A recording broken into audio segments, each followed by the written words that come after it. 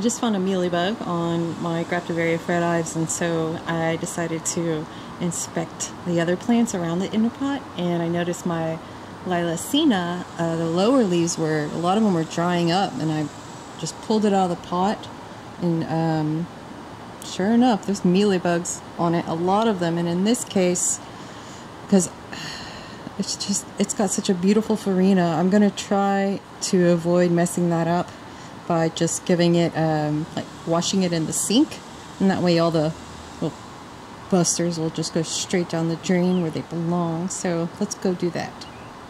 The farina coating is water repellent, so I'm going to do my best, you know, don't touch the tops of the leaves, holding it by the roots, and just going to try washing it. If you do have to touch it, just hold it from the bottom, like this, okay? And then that way only the undersides will, you know, get smudged.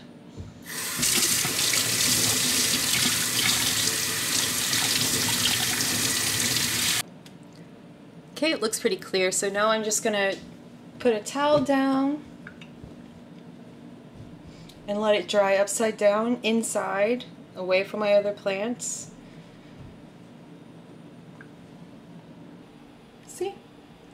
Looks good. Just gonna put it on this towel, let it dry upside down for a few hours, come back, check it again, and then probably wait until tomorrow before I decide whether or not it needs to go into its separate pot and keep it quarantined, or to put it back in the pot that I took it out of. So there's a bunch of other succulents in there. Now I gotta get back out there and see if there are any more mealies. Like I said, there were some lower leaves drying on here, and that sometimes is just normal part of the aging process, but because there were other mealybugs nearby, something in me said pull it up and check it out, and there they were. Several of them, like all along the stem and underneath the leaves. And I'm sure there was some hiding in between the leaves too, but I think we did a pretty good job getting in there with the water. Alright. So here's another one that I'm noticing some dry leaves, kind of like on the Lilacina, and I want to pull it up. Get out of there. Okay, this is going to get a little messy.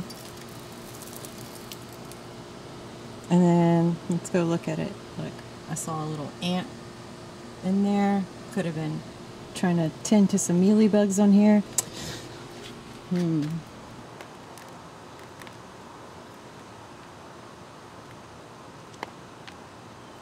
See that little white dot right there by my thumbnail? It's moving. And that's mealybug. I'll just go ahead and do the deed with my thumb.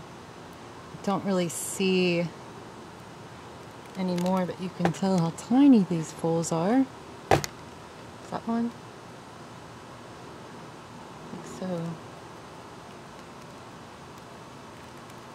So that one's gonna get a bath. Let's go see if there's any more in that pot.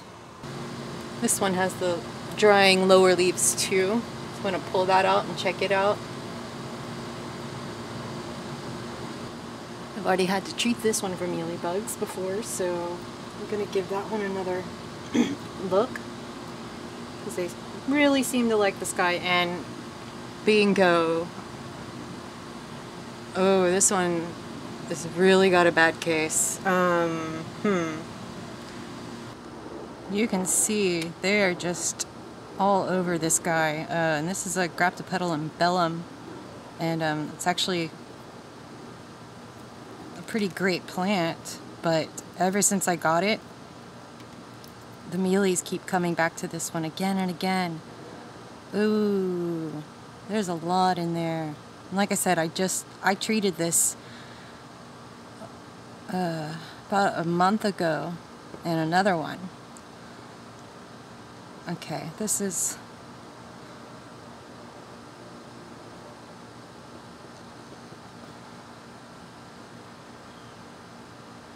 yep. They're all over this guy. Okay, going in the bath. Since this was right next to it, I'm just assuming there are mealies on it as well. Golly. This is not what I want to be dealing with.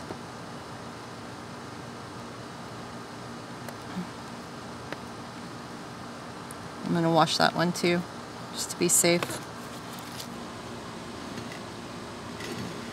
I always wonder, where did that first mealybug come from that started all the trouble? And I really don't know in this case. It could have been, there was some on this one, on the baby, not too long ago, and I thought I got them all, and there's a chance I didn't, or that Graptopetalombellum could have, you know, just been hiding them, couldn't see them.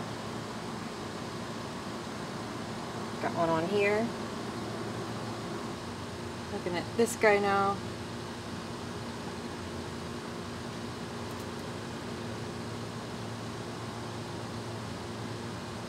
And I think it's okay. I'm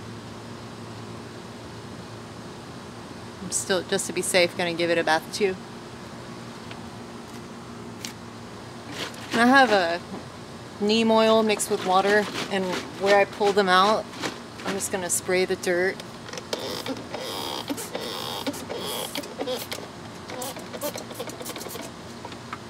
This little guy is from an Echeveria diffractans. It actually formed on the flower stalk, and Echeveria diffractans, the shattering Echeveria, are really well known for attracting mealybugs, so we're just gonna assume this one needs a bath too. A lot of times flowers will attract mealybugs and aphids. And what do you know? There's one right there. So this guy's coming out.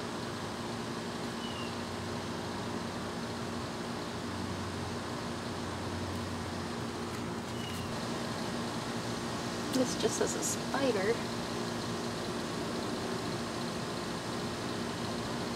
Come on. You don't want to get washed. Come on.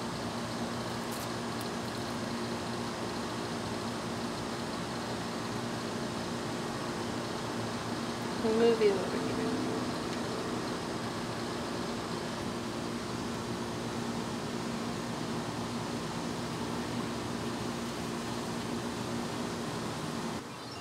This topsy-turvy. I thought it was all clear, and then I saw one right there. See it? Squish. Alright. Bath time, y'all.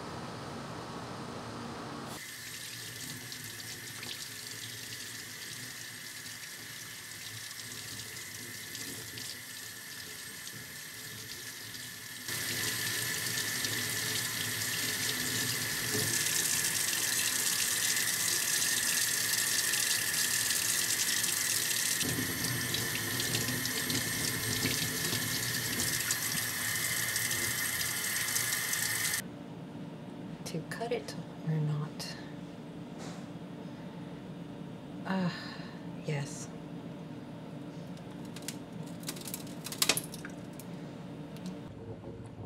I seriously doubt you can see, but where that baby is meeting the stem, they're a bunch of little tiny mealybugs. Ugh.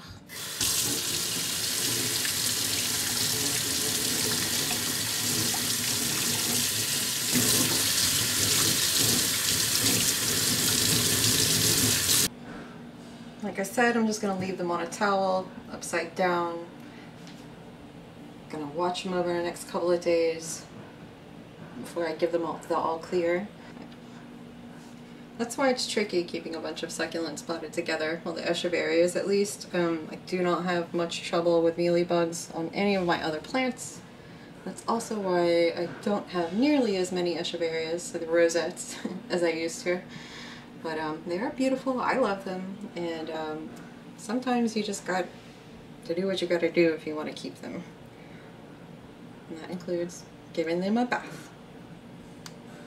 I want to take this dirt and go throw it away in the main trash can, because you know there's a bunch of little mealies crawling around in there.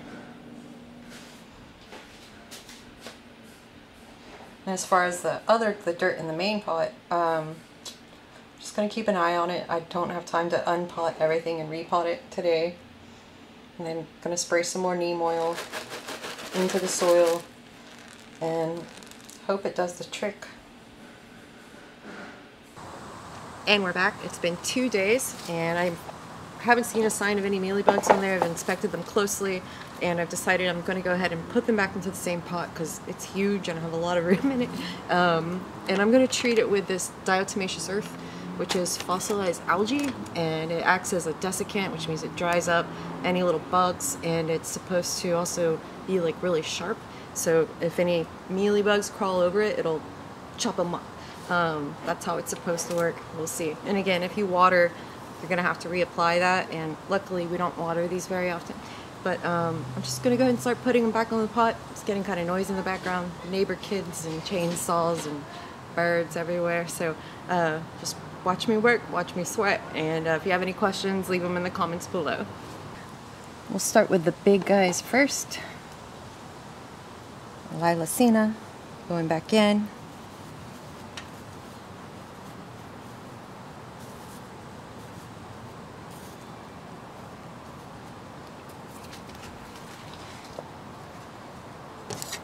Take a little scoop of this. Let's do that first. Put it down around the base.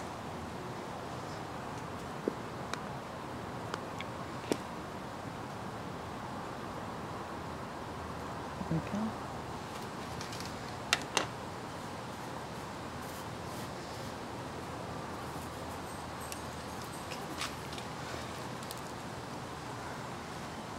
Topsy-turvy, going back in.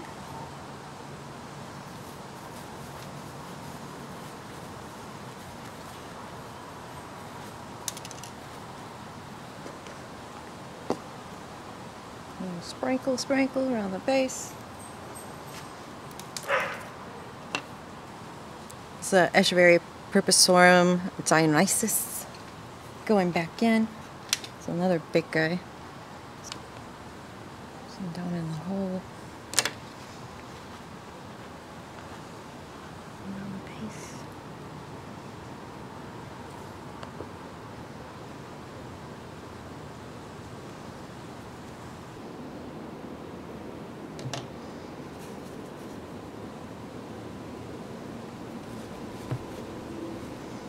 Echeveria tippy back in the hole.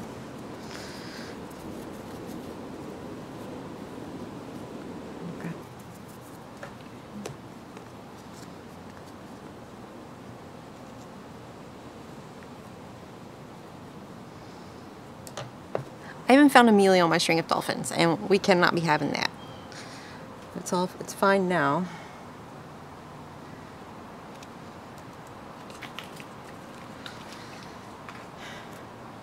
Obviously the DE isn't as pretty. It kind of makes the pot looks like it's being treated for something, which it is. But you know, better that than losing your plants. And once you win the battle, or that season where all the mealybugs decide to come out and rock your little garden world. Better safe than sorry.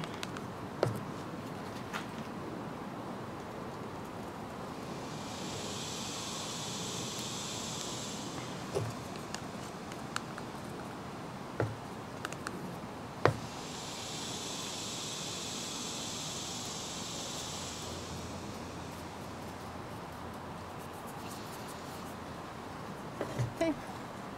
Come back on a little brush and clean everything up.